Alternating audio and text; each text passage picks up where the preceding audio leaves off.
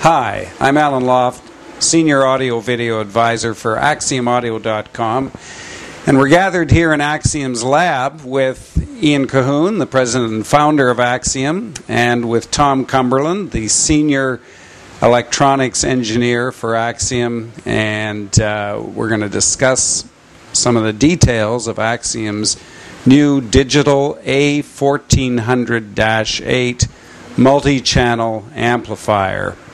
Ian, why did you decide to introduce this product? What was the philosophy behind it?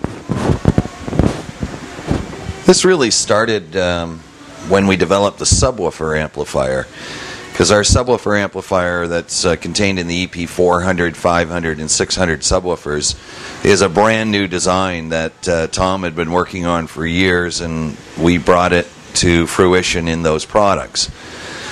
And then Tom and I, of course, got chatting one day about amplification and the fact that to really achieve proper dynamics in a home theater system required this ridiculous stack of monoblocks. The reality was this technology allowed us to actually produce a single multi-channel amplifier with the power of 7 or 8 monoblocks all stacked together, and this was very intriguing. So this is really how it started, and I think that the world of no clipping is an exciting world. Most people have never experienced it, and this amplifier gives people a chance to experience it. It's very, very exciting to listen to dynamics free and clear of clipping.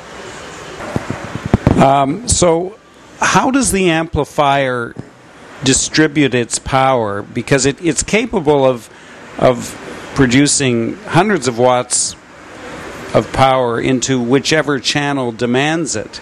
Am I right there? Well, actually over a kilowatt into any channel that requires it. What happens is the power supply is common to all 4 boards. These are, you can think of them as stereo boards here.